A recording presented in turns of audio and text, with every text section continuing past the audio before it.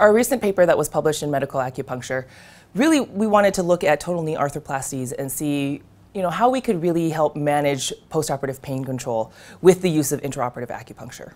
Total knees are one of the most common surgeries performed in the United States and one of the more painful ones, so it became a logical surgery for us to take a look at. Here at HSS, the anesthesiologists, in conjunction with our surgical colleagues, are very committed to decreasing the amount of opioids used during surgery, after surgery, and beyond that for recovery. Narcotics definitely have their place in pain control after surgery. However, it's not something that we want to overuse. So the technique that we use here at HSS is called electro-auricular acupuncture. What that means is that while they're doing the surgery down by their knee, we put needles in the ear, 8 needles in particular, at points that are designed to help with postoperative pain control, anxiety, nausea, vomiting, things that will really help with the postoperative and intraoperative aspects of the surgery itself. So for patients, the benefits of the intraoperative acupuncture are quite significant. Our protocol in particular is focused on pain control. However, it's not the only thing that is helping with patient in their perioperative course. So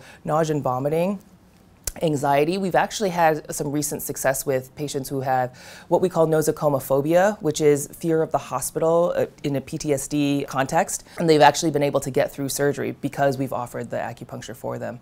Our study had found that patients who were able to receive intraoperative acupuncture actually decreased the amount of total opioids they needed afterwards. So our primary endpoint was what we determined like low dose opioid, which we defined as 15 pills of 5 milligrams oxycodone or fewer throughout from the day they came to surgery all the way out to day 30. When we looked at patients before we started the study, before we started doing the acupuncture, 9% of patients were able to do 15 pills of 5 milligrams of oxycodone or less. When we instituted the acupuncture for this study, we found that 65% of patients were able to stay under that threshold of the 15 pills.